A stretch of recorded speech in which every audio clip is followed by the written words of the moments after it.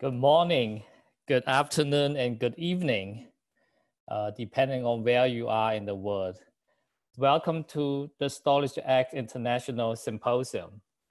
I'm Yi Cui, a professor in material science engineering at Stanford University. I proudly like to welcome you to the second event of StorageX Symposium. Last launch our first event successfully with two distinguished speakers, Professor Stan Whittingham and Professor Jun Liu. This week, we will continue this exciting track with two leading scientists in the world on energy storage to join us to give the two seminars, Professor Dr. Khalil Amine and Professor Peter Blues. Khalil Amine is a distinguished scientist in Argonne National Lab. He just won so many awards, I don't really need to repeat, but I would like to mention two of them. He's a fellow of Electrochemical Society. Recently, he won the very prestigious Global Energy Prize for his contribution in lithium-ion batteries. And Peter Blues is a professor at University of Oxford. He also does not need more introduction. Just mention a few things, a few honors about him. He is a fellow of Royal Society as well as a physical secretary. He's also the founder and director of Faraday Institute in the UK. As you know, Faraday Institute is perhaps the most important energy storage program in UK. With that, I would like to welcome, if Peter, you can turn on your camera and let's switch to you, and please share your screen. So thanks very much, Yi. It's good to, thank you for the introduction. It's great to take part in this process. I think it's a super initiative that you've taken here in these challenging times for the world when we are, a lot of us are locked down because of the COVID-19 experience. It's great to be able to connect with people across the globe and still talk about science that excites us all. So grateful for you doing this. So I want to talk a little bit about lithium cathodes, picking up on one of the themes that Carl mentioned. I should say the picture you see in front of you is an image of the skyline of Oxford. It doesn't have my labs in any of those nice historic buildings. My labs are in rather newer buildings, but maybe a little bit more functional, but not as attractive. So the title of the talk is Walking Back to Happiness, Oxygen Redox Lithium Battery Cathodes. And what's behind the talk is that, the title is that I want to look at these lithium-rich cathodes, which exploit redox reactions on the oxygen as well as the transition metal ions. So in a conventional cathode, and we'll touch on this in the next slide, because I'm conscious we have a wide spectrum of expertise, I'm sure, in the audience. In a conventional cathode in a lithium-ion battery, one exploits redox reactions on the transition metal to store charge, but to boost that charge storage, and one of the biggest challenges in lithium batteries, again, picking up on a nice introduction Carl gave, is if to increase energy density. And one of the biggest challenges in doing that actually relates to the cathode. So boosting the charge storage on the cathode is one of our big problems, and going beyond transition metal redox is one of the potential solutions to do so. The walking back to happiness really refers to the fact that right back about 25 years ago, when people like Mike Thackeray and Jeff Dahn first reported these lithium-rich materials, they showed that there was oxygen loss and concluded that that was the main mechanism for the extra capacity on charge. It turns out that they were perhaps more right than we thought for quite a number of years, and molecular oxygen seems to be at the heart of most of what's happening in these materials, both reversible and irreversible. So just so everyone's on the same page, and I'll go through this very quickly because after Carl's talk, it's maybe a little bit unnecessary, but just to remind you of how a lithium-ion battery functions, but particularly to focus on this issue of the charge storage mechanism in the cathode. What you see in front of you is a schematic of, I guess, a first-generation lithium-ion cell with lithium cobalt oxide, and of course on charging, lithium ions are removed from the lithium cobalt oxide particles, and this involves oxidation of cobalt 3+ to cobalt 4+. Now, for those of you who are more expert, you'll know that that's a bit of a simplification, even in the case of lithium cobalt oxide. But if I just take this as a simple example to get the concept over that conventional lithium-ion cathodes, the type we still use today, essentially involve charge compensation for loss of lithium on charge by oxidation of the transition metal ions. And then on discharge, lithium ions return from the graphite back into the lithium cobalt oxide particles, and one reduces cobalt 4+ back to 3+. So the point is we're storing the charge on the transition metal ions. If we want to boost the energy density, the energy storage in lithium-ion batteries, we need to attack this problem on the cathode and figure out how we can store more charge per unit mass and volume in that cathode.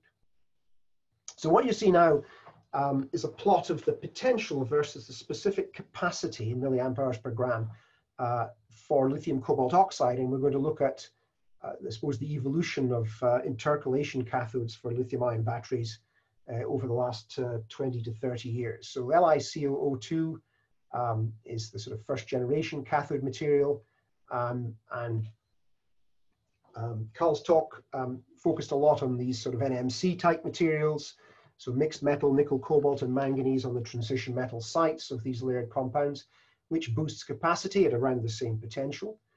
And then to increase energy storage in another way, you can go to high voltages like the nickel manganese spinel or the lithium cobalt phosphate. Well, that's very challenging from the electrolyte stability point of view. You can consider whether you can invoke 2 electrons per transition metal, such as in these lithium vanadyl phosphates, although they do go over a very wide voltage range. And one of the other options in light blue there are these lithium-rich cathode materials, which of course are based on the lithium cobalt oxide, the NMC type materials, but are increasing the capacity by, as you see on the right-hand side, invoking redox reactions on the oxygen to store electrons as well as on the transition metals. And the benefit here is not only that you increase capacity, but you do so at a relatively high potential of around 4.5 volts. So that means you increase energy as well as not just by increasing the number of electrons stored, but also the energy at which they are stored.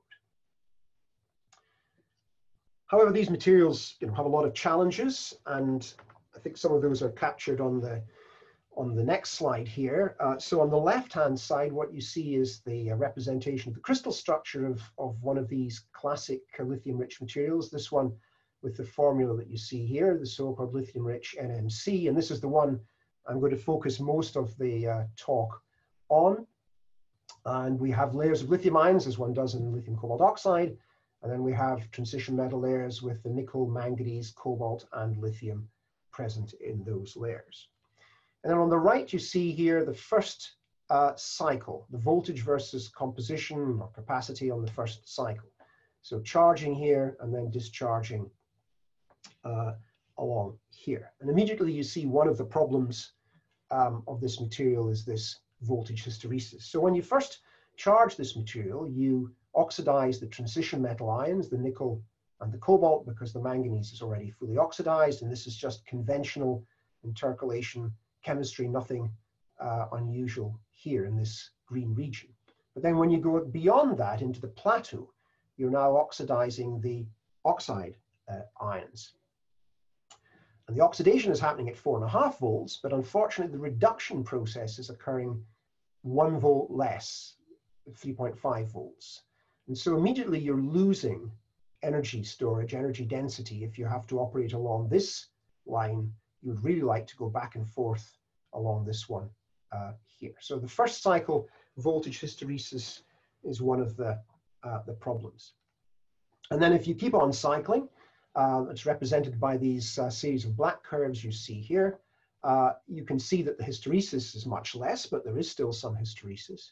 And then there's this voltage fade problem. You see this shift in the positions of these lines here, which represent the problem of a creep in the voltage, a bit of voltage fade on cycling.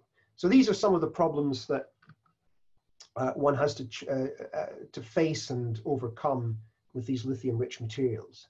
The other one, which we'll see in the next slide, is of course that as you oxidize the oxide ions, there is indeed oxygen loss from the materials at the surface. I should also point out that, of course, this significant change in voltage on first cycle really signals the fact that there is a substantial and important structural change taking place in the material. And understanding this hysteresis is in part about understanding that structural change. And of course, the challenge is, can we preserve this high voltage and high capacity and retain high energy? So I mentioned that there is oxygen loss. It's not the dominant process in these materials as was originally thought, but it is still present. And we can see that in this mass spec experiment here. So we take a cell, we charge it, and we pass an argon carrier gas through it into a mass spectrometer, and we look at the gases evolved. And this is the load curve, charge and discharge unfolded this time for NMC, for lithium-rich NMC. So we're charging here, discharging here, and we're using O18 labeled materials so that any species containing oxygen that we identify, we know that these oxygen species derive from the cathode and not from just decomposition of the electrolyte. So if we look at the oxygen gas release first, you see O2 gas is released towards the end of the charging process, and it is substantially oxygen with 18. So it is coming from the cathode material. And then if we look at the CO2, we see that there's carbon dioxide released across the plateau as well as just beyond the plateau. Now, I think some recent work, not by us, but by others such as Hubert Gasteiger, has shown very elegantly that in fact this CO2 is also derived from dioxygen released at the surface, but it's singlet oxygen. So dioxygen comes in two forms, the triplet form, which is the stable one we're used to, but also the singlet excited state form. And it's particularly reactive. You get a small amount of that in the oxygen, and that can attack the electrolyte, decompose the organic carbonate electrolyte, and give rise to CO2 evolution. So basically all of this is largely about O2 loss from the surface. But the key take-home message from these studies is that the loss of dioxygen, far from being the dominant mechanism by which these materials can charge, is actually the sideshow. It's the minor problem. It's still an important problem, and you have to mitigate it, and you have to stop oxygen loss for all the practical reasons, again, some of them that Carl mentioned. But in terms of understanding where the real fundamental origin of where this extra capacity comes from when you start oxidizing oxide ions, it's not the main event. It cannot explain the charging plateau and the subsequent discharge, etc. So to understand that, it's been a significant effort by some great efforts by a number of groups around the world, and it still continues today. I'm going to show you some of our recent results. One of the techniques that has been particularly valuable at understanding the nature of oxidized oxide ions when you charge these materials is RIX, resonant inelastic X-ray spectroscopy. And the RIX, basic RIX experiment shown here, the incident radiation that you impinge on the material causes excitation, in this case from the oxygen 1s states. So it's K-edge RIX to high energy states here, empty states here. And then of course the electrons fall back from these oxygen 2p states into the oxygen 1s. That's why it's called a resonant technique, and you can look at the emission at various excitation energies, which is what one does in RIX. So to show you the results, so here's our load curve again. Here's our first cycle, charge and discharge, and we want to understand the processes that are occurring in here. So the first thing we do is take a RIX spectrum at this point. So we've charged through the normal region. This is the transition metal oxidation region. We're getting into the region we want to understand, which is this oxygen or or oxidation of the oxide region. And this is the RIX spectrum before we've embarked on our transition across the plateau where the oxide ions are being oxidized. We then collect a spectrum at the end of the charge. It looks like this. So there are changes here, and in particular in this region. If we then look at the discharge again, so back at the end of the cycle, we see a RIX spectrum, a RIX emission spectrum that's very similar to the pristine material.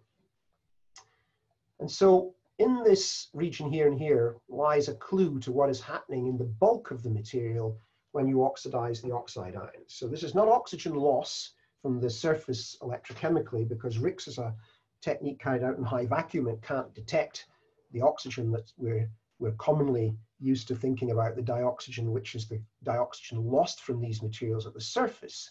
This is probing the nature of the oxidized oxide ions in the bulk. And it turns out if you look at a spectrum of molecular O2, a RIX spectrum molecular O2, it essentially has the same sort of features as the spectrum that you see here at the top of charge. So the long story short is that this is indicating that we seem to have molecular oxygen actually trapped in the material at the end of charge, and that molecular oxygen is reduced again back to oxide ions at the end of discharge. So just to summarize, oxide ions are oxidized to O2 minus on charge. The molecular oxygen is trapped in the lattice and then reduced back to O2 minus on discharge.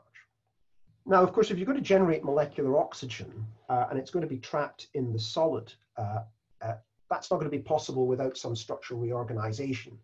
And so that's very much in concert with the change in the load curve that we do see. So here's the, I'm going to show you some structural data now to indicate the structural changes that we observe in this material. So here's our crystal structure again.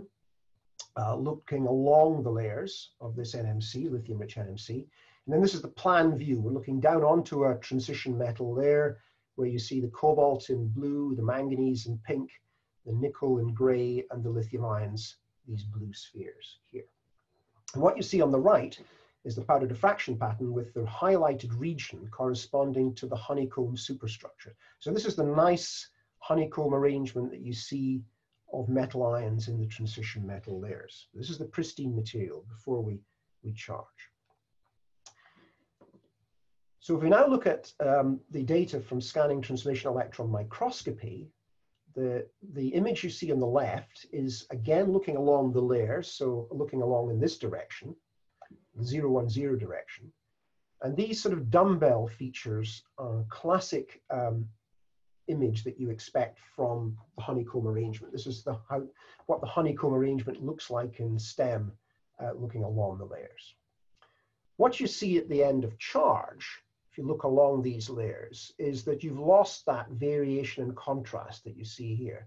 And that's very much indicative of the fact that the transition metals are no longer in a honeycomb arrangement. They've disordered, but largely within the layers. Okay, so the white represents the heavy scatterers, the transition metals. There's very little between the layers. They're staying in the layers primarily, but they're disordering intralayer disorder. And you can see if you look at the powder diffraction pattern that these peaks associated with the superstructure, as you go from the beginning of the plateau to the fully charged region, you lose those superstructure peaks. That's in keeping with losing the honeycomb, and they don't return on discharge. Some further evidence for the change in the structure on charge and discharge you can see here. So this is the lithium-6 NMR, and this represents the center of gravity of the lithium peaks in the spectrum of the pristine material. And when you've completed your cycle back to the discharge state, you see that the lithiums do not return to the same environment. They're returned to an environment that's actually, on average, less interacting with the manganese than before. So they're in more diamagnetic environments than they are here. And this again is basically a signature for the fact that they're moving back into positions that are different from the pristine material in this disordered structure. So all of this is basically telling us we lose the honeycomb structure largely through in-plane disorder. There is some out-of-plane disorder, but it's only a few percent. And the lithium ions are returning on discharge to different sites. We're not reverting to this ordered structure that you see here on discharge. So what is happening throughout this cycle if we put the evidence for dioxygen formation together with the structural arrangements and indeed a whole lot of DFT that we've also carried out that I don't have time to go into in detail. So here's the transition metal layer in our pristine material again, with the nice honeycomb arrangement you see here of the transition metal ions. I've just used one color for all the transition metal ions to make it simpler here, and here are the lithiums in light blue. So when you charge up the material, you take lithium out of the material, you remove some of the lithium as you reach the beginning of the plateau, but not all. And this is charge compensated, of course, by oxidation of the transition metals. We then charge across the plateau, we remove the rest of the lithium, or most of it, and now we've oxidized the oxide ions. You see the red spheres of the oxide ions, so you see them flashing here representing the oxidation. But when we do that, of course, we weaken the oxygen manganese bond as we oxidize oxide ions, and that promotes disorder of the transition metal. So these two black arrows just represent all that has to happen is one manganese here undergoes one hop to a vacant lithium site, another one here to the next vacant lithium site, and you've created this small vacancy cluster. You now have these two sort of orphaned oxygens here, which can form molecular oxygen-oxygen bonds with these oxygens here to form dioxygen trapped in these vacancy clusters. And of course, the strong driving force for this structural reorganization is that by forming these strong covalent oxygen-oxygen bonds, that helps to drive stabilization. You don't really want to have oxidized oxide ions hanging around. There are two common species of oxygen in the universe, molecular oxygen, and then in solid state oxide ions. And so it's not unreasonable that you move from a stable oxide ion when you try to oxidize it to something that is molecular oxygen, if it can do so. And then on discharge, you reduce these dioxygens back to oxide ions. The lithium ions come back into the structure, but they don't go into the same position. They now go into these, filling up the sites in these cationic vacancy clusters that you see here. So you can contrast this, the pristine material, with the discharge material, a different arrangement of lithiums, and crucially, as we'll see in the next slide, a different arrangement of lithium around the oxide ions that have reformed here. So lithium returns to different sites. The structure on discharge reduction is different from the structural change on charge, and that's in keeping with the voltage hysteresis that you see. So to get a sense of the main energetic driving force for these changes, we can look at this diagram of the oxygen 2p states and how they change. So here's an oxide ion in our pristine material with a transition metal layer above it with two manganese. I've just used manganese for the transition metal ions to keep it simple, and lithium up here, and then 3 lithiums in the alkyl metal layer.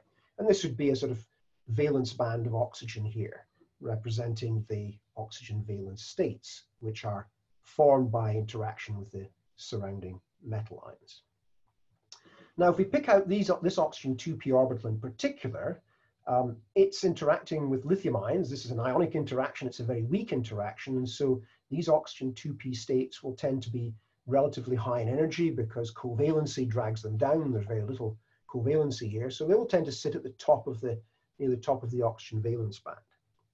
And these are the ones, of course, that are preferentially oxidized when you charge. If you contrast this with where we end up at the end of discharge, which are oxygens surrounded by lithium entirely. These are the oxygens that reform in that vacancy cluster. Now they're all surrounded by lithiums when the lithiums go back in. So all of these 2p states are now surrounded by lithium. All of them are very weak interactions. You have this sort of orphaned oxide ion, if you like.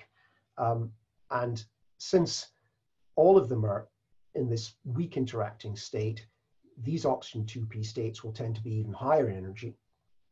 Higher in energy means lower voltage, and that's part of what gives rise to this lower voltage at on discharge than charge. I mean, you must remember that these very isolated molecular orbital pictures are not really a true representation of a solid, since you never get isolated orbitals like this. There will always be a degree of interaction hybridization. So it's the net effect of the interaction of these oxygen 2p states with their environment that is important and shifts this up. So what happens on the second cycle, where we have smaller hysteresis, as you see here? So on the second cycle, you oxidize, you go back to molecular oxygen, and we can see this in the RICs, reforming molecular oxygen. But of course, you don't have to reorganize the structure to do so, because these vacancies are here. You just drop these lithium ions out, reform this structure, and when you discharge again, you will come back to the same basic structure. So this is in keeping with the fact that you come back to the same energetic point here that you started from on the second cycle, which is different from the first cycle. There's no difference in the end point from the beginning here in the second cycle there is in the first cycle.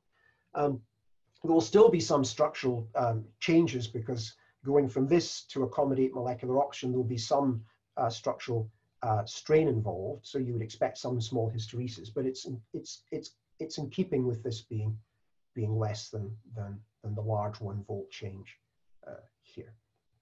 So more reversible on the second cycle, but it's still, you see molecular oxygen formation, and then it's reduction back to oxide ions. So if this is the mechanism by which oxygen redox happens, the reversible part of the oxygen redox, not the oxygen loss, how can we think about maybe mitigating this, because we would like to stay on that voltage plateau? Well, you can get a bit of a clue by looking at these materials. Now, these are sodium intercalation compounds. They're layered compounds, a different structure. Let me just show you the structure here. This time, because sodium's in the alpha metal layers, sodium prefers trigonal prismatic coordination, and that changes the stacking sequence here. But otherwise, it's very similar to the materials we've just been looking at. But the interesting thing here is these two materials, very similar composition, same crystal structure, very different electrochemistry. This one has voltage hysteresis, the 0.75 material. This one exhibits what we would really like to have, would be going back and forth pretty much along this plateau. This is the 0.6 composition. So similar crystal structures, same crystal structure, in fact, very similar compositions, very different electrochemistry. So what is different about these two materials? Well, the main difference actually turns out to be the superstructure. So here's the superstructure. This is a powder diffraction pattern for the 0.75 material. And this is the transition metal layer again.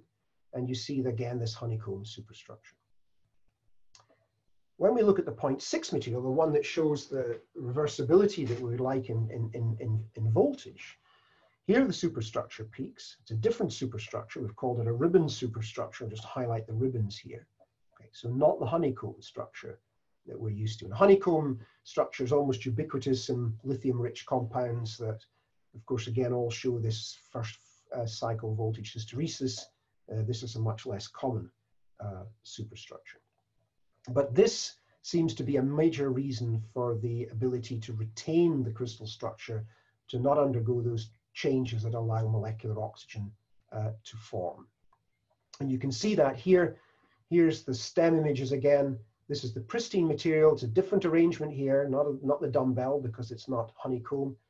On charge, you see this retention of the structure, and it's the same on discharge.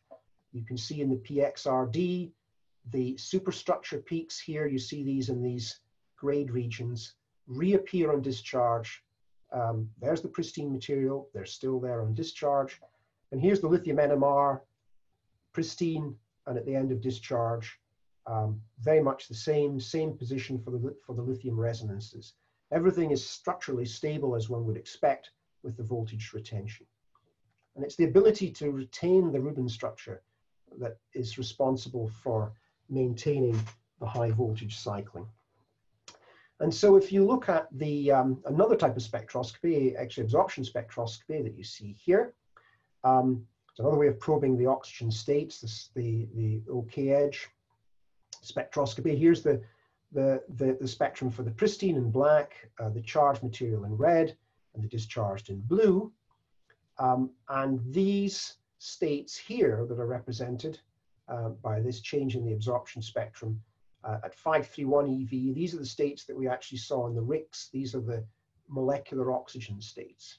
If you look at the ribbon structure, this is the honeycomb structure. If you look at the ribbon structure, there are still some of those molecular oxygen states present because, as you will have seen, we don't get complete reversibility across the whole of the load curve. Towards the latter part of discharge, the voltage drops again. But the important point is you see this new signature in the XAS, which is not present here and is actually indicative of the creation of true whole states on oxide ions. And so this is the oxygen redox we want to see if we want to get good reversibility of the potential along that first plateau. So I think I should bring my talk to an end at this point here. As I say, we've DFT a lot of other data, and I could talk more about the sodium compounds as well and show you more evidence for the honeycomb changing in the case of the 0.75. But I think that allows me to give the main messages that it appears that the main mechanism that underpins the oxygen redox, or at least the reversible oxygen redox chemistry, at least in these 3D compounds, which we focused on, is this formation of molecular oxygen on charge, and then its reduction to oxide ions on discharge. And this, of course, signposts some possible directions that one might think about in terms of trying to mitigate that, one of which I've shown you in terms of the superstructure. Not to say by any means that that is solved, or the problem of voltage hysteresis is solved. That's not the point. But I think it does give us at least one way of thinking about the challenges that presents. And with that, I want to thank all the people who have done all the hard work. Thank you again and the team at Stanford for the invitation to do this, and of course all of you across the world for listening. Thanks very much. Well, thank you very much, Peter. Thank you for the deep dive into the oxygen redox in the cathode. A lot of good insight right there. And also many questions from the audience. Let me start from the first one. There's one person asking you to define the oxygen redox a little bit, what exactly is the oxygen redox and this content right there. So, yeah. Okay, so if you take a conventional transition metal ion redox like nickel 2+, you remove an electron from nickel 2+, you form nickel 3+. So in the case of an oxide ion, it's very much the same. You've got an oxide ion with a completely filled outer shell. You take an electron from the oxide ion. If you took one electron per oxide, it would be nominally an O- species that you would form. Of course, again, in a solid, you can't really speak of that level of localization, but that's what we mean by oxygen oxidation.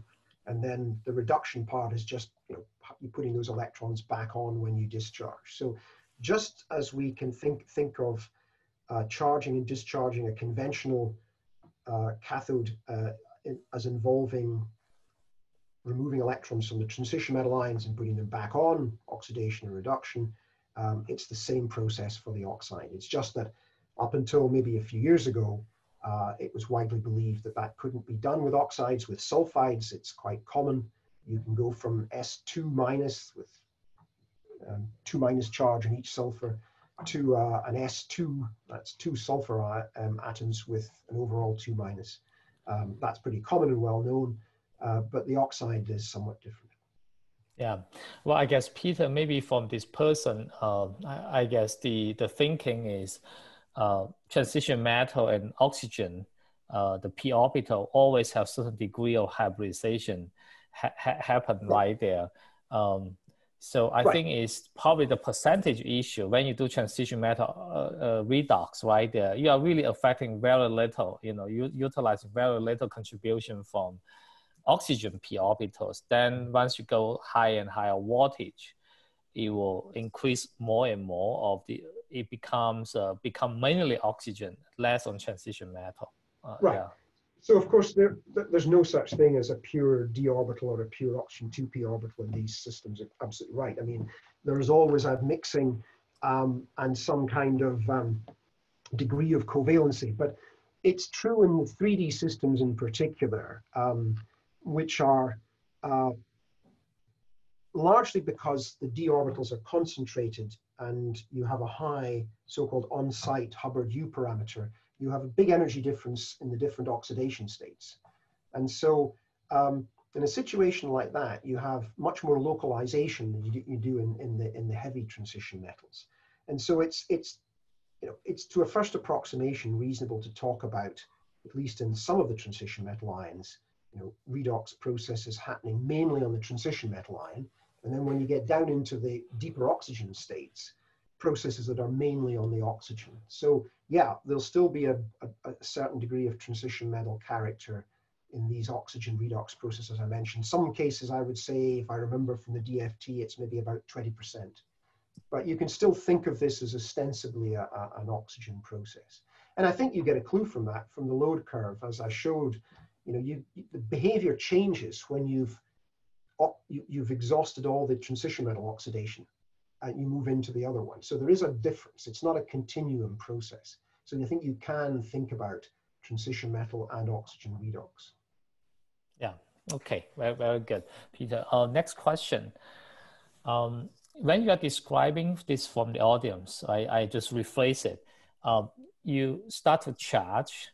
Once you charge, these manganese move to the neighboring site. Then the question is, and on the transition metal layer, this manganese can move in plane inside the layer, can also move out of the plane going down to the lithium layer. So why not lithium layer? Yeah, I mean, there is some, and we've measured it, and it's, as I said, about 6% of the transition metal ions do drop into the layer below. I guess there are a number of potential reasons why it appears to be dominantly occurring in the transition metal layer. One of them is, of course, that if you like, the size of the sites in the transition metal layer are already optimal for the manganese to migrate into. Because if you look at the lithium sites in the alkyl metal layers, although we describe them all as octahedral, the dimensions are somewhat different, right? And so it's energetically more favorable, I think, for the manganese to move into a neighboring site in the transition metal layer than it is to move into the layers below. I mean, we have explored both of these things, and of course, experimentally, as you saw from the STEM images, you can see that there's very little metal scattering from the alkyl metal layers. So if you look evidentially, it appears that's what's happening. In terms of interpreting why it happens, I think that would be one of the reasons. It's one hop, if you like. It's not very different to go into the alkyl metal layers, to be fair. The distances are not greater. But I suspect it's the matching of the sizes that maybe makes it easier for that to happen. Yeah, good. Next one. What's the difference in your rigs, the resonant and elastic X-ray technique, right?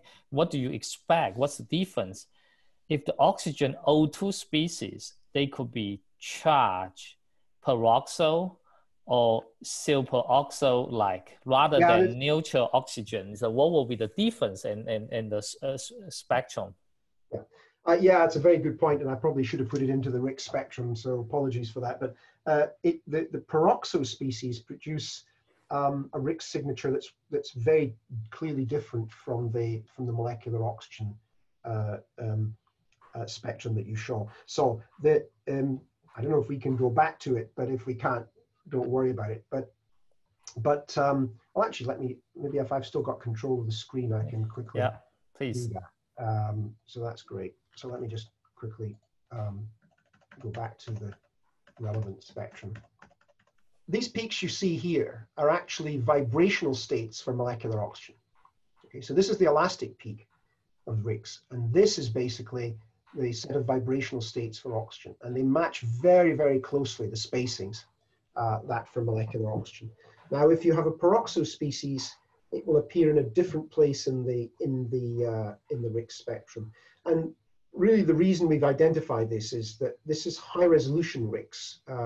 Most RICS it doesn't offer you the ability to resolve what would just look like an envelope in here, but it's the ability to resolve these and identify these spacings as fitting the vibrational spectrum of molecular oxygen, which helps to tie this down. But the real short answer to your question is the peroxo species appear quite differently in the RICS spectrum. So there's no, it's not like you're just looking at a small and somewhat ambiguous difference.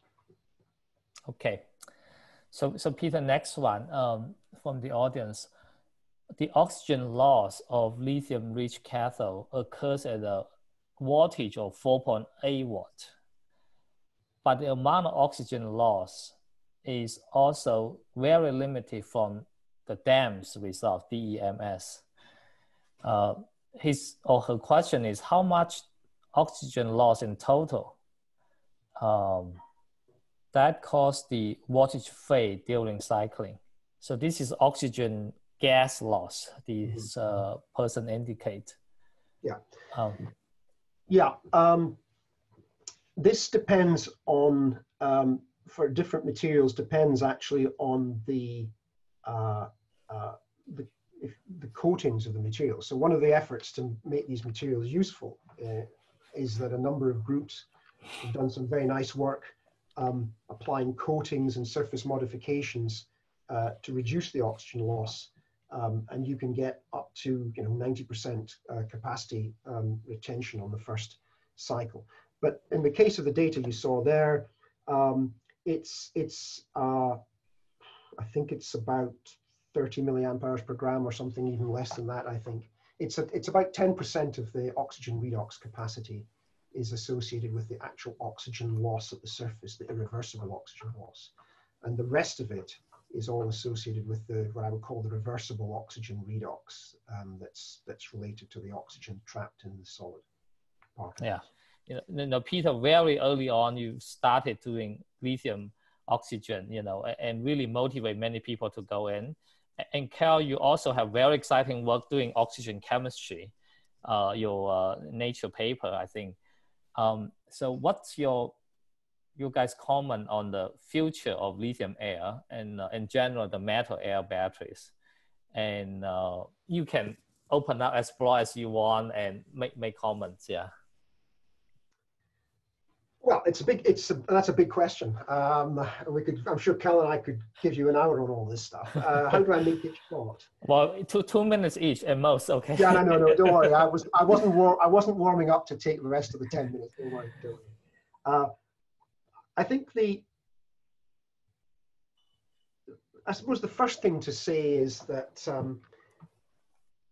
despite everything that Cal and I have talked about this afternoon in terms of the what I would call the conventional type of lithium-ion battery, and even going to lithium metal anodes and things, the world's going to need energy storage that goes beyond what we're ever going to get from this technology. And if we've learned anything with the COVID pandemic in most countries is, hey, wait a minute, guys, if you just ignore the possible dangers in the future, they'll come at you much more quickly than you expect, and you're not ready to deal with them. So I think it's wise to plan for a little bit longer term than next year, right?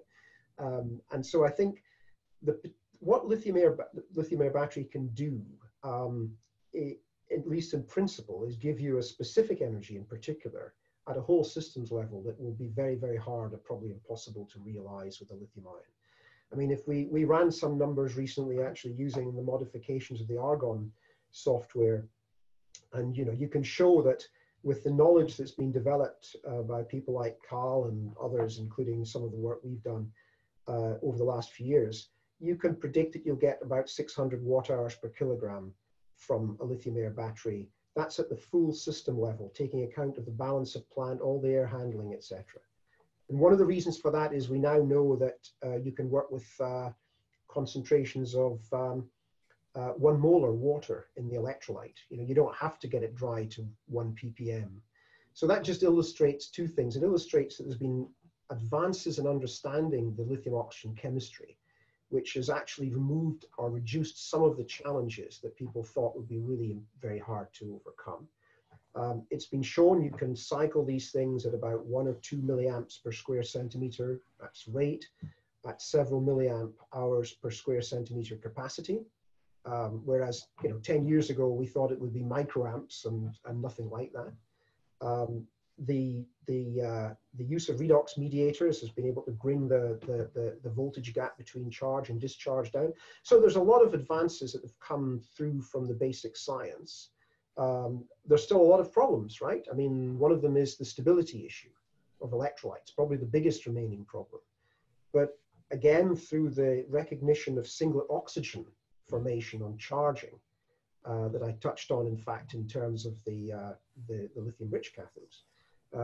We think that's now a major factor in the decomposition of the electrolyte. So if one could remove that problem, and it's largely removed by reducing the charging voltage, you could perhaps reduce the singlet oxygen generation and much improve the degradation. So I've just run through a few things there just to give people a flavor of some of the things that have happened that have addressing some of the challenges that people recognized, but at the same time recognizing that there's still a long way to go. There are still important problems to be solved. But I don't think I think there is still potential in this technology, difficult and challenging though it is. And as I say, the goal of being able to achieve something around 600 watt hours per kilogram at the whole systems level, that's to be compared with a full battery pack of a lithium ion, could be so important in some areas, maybe even in aviation, that it is worth maintaining an important effort in those kind of advanced, challenging and far-reaching potential technologies. Yeah. Well, I think So, Cal, summarized pretty much everything.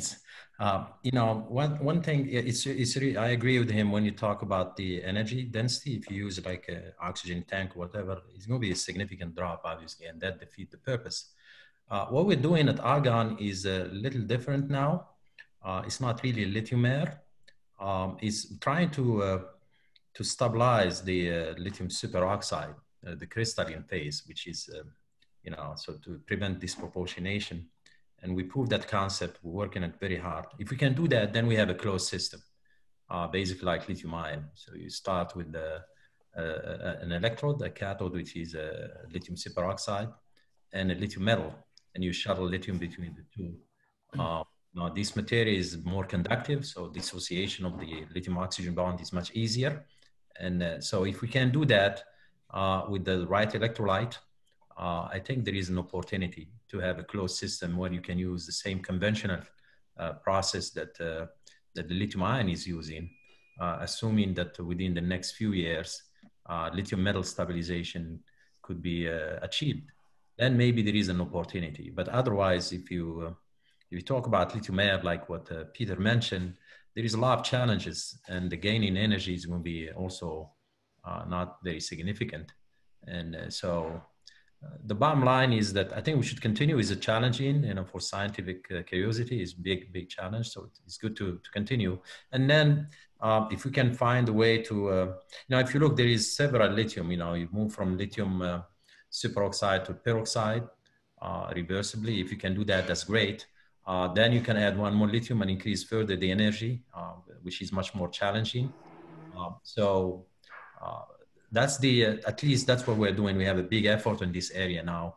It's most of our focus in to enable a closed system, which very likely will be less challenging than lithium air, because lithium air, as say you have air or oxygen coming in, you have potential crossover that can affect your anode. You have many other things that Peter mentioned that make it very, very challenging. But it's not going to be happening within the next 10 years.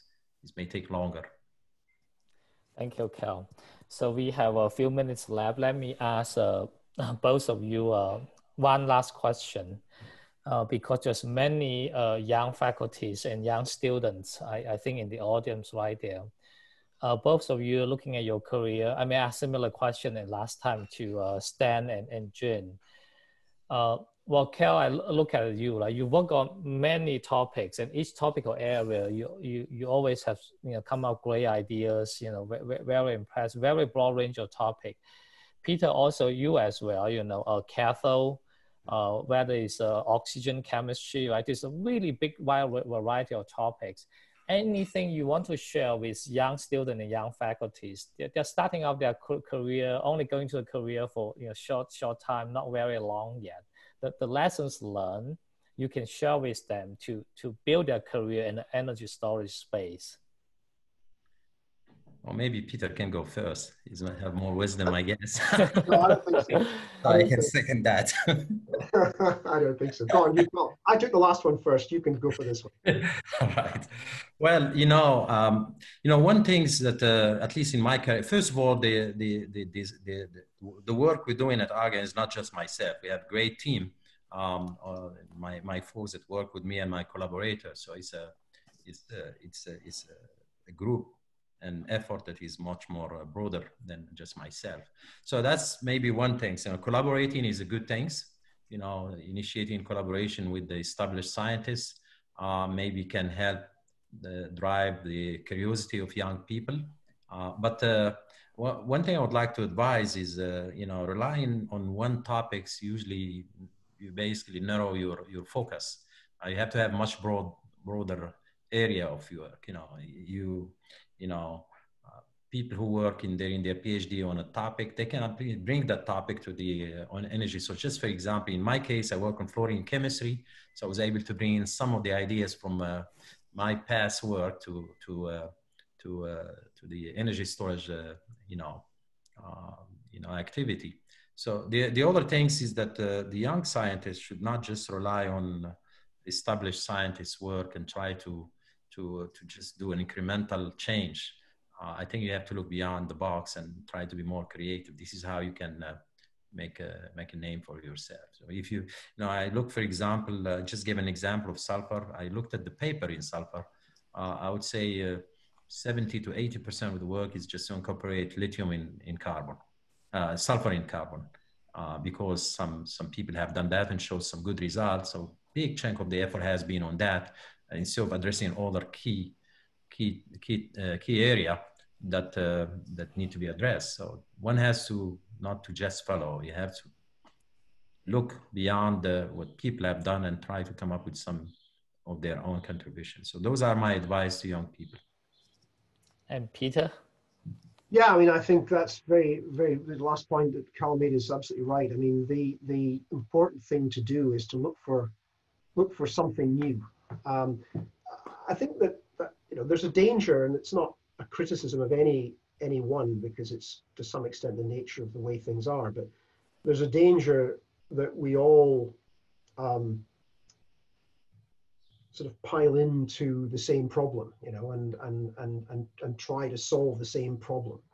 And I think you need to have a level of pluralism in science. You need to be looking at different things, trying imaginative and adventurous ideas, because it's not everyone should do that. There's a place for saying, here's some very specific targets and here's a roadmap and you should follow that. And some people should do that, but not everyone should do it.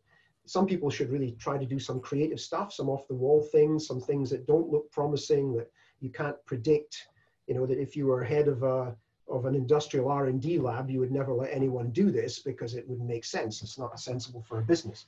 But that's what academia is there to do, right? To think the unthinkable, to try new things. So you need both these things. And some people will be more suited to one than the other, but both are important and both should be respectful, I think, of the other. So I would say if you're one of those people that likes that certainty in the roadmap, then that's fine. But also it's good if you want to be creative and think out of the box and explore new things. I mean, I started my career in solid electrolytes. I mean, ceramic solid electrolytes. And whoever thought they would come back into fashion, right? So on the way, I did a lot of work on polymer electrolytes and all these things. And so, you know, you also see that what goes around comes around. So don't assume that something has been done 20 years ago and therefore it's all done and it's all, you know, been shown to never work and will never happen again, because these things do have a habit of coming around. I'll just say one thing though, a little bit to come back on the lithium air, lithium oxygen, because I think Carl's approach is very interesting, but I just wanted to reiterate that the recent modeling that we did based on what is known about lithium air now, and this is using air, not oxygen tanks, predicts a fully functional system with close to 600 watt hours per kilogram. Okay, now that is not working on, as I say, not working on oxygen, not taking into account of tanks. What's the difference? One of the differences is when you use redox mediators, you form the lithium peroxide in pores in solution in the electrodes, so you can have thick electrodes. Also, another change is that you're assuming you're using protected lithium metal, which we're going to need for all sorts of things, you know, anyway. And so I just wanted to put that out there because I think there are some assumptions from the work of 5 or 6 years ago that these things are not possible.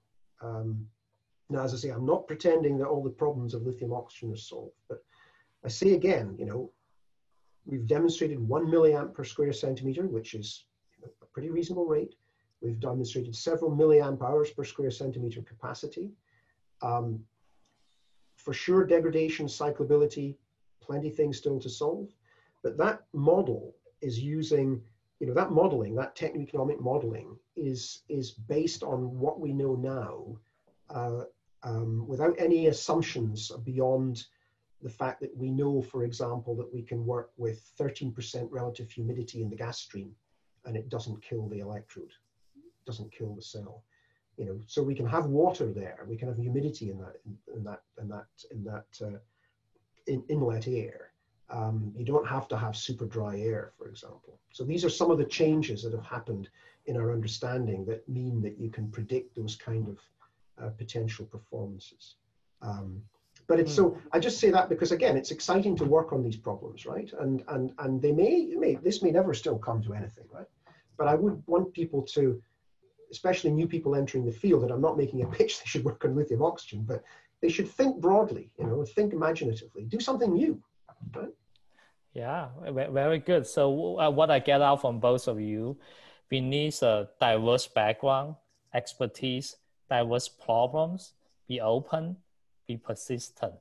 That's what I get out from both of you. With that, I think I would like to conclude today's second event of StorageX Symposium. I would like to thank you, both of you, for your, you know, great speech and also sharing your perspective. Thank you very much. Thank you.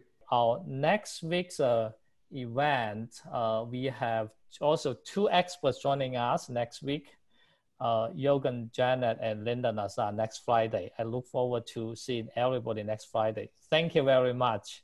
Thank you. Have a good day or good evening. Thanks, Sheen. Bye now. Bye, everyone.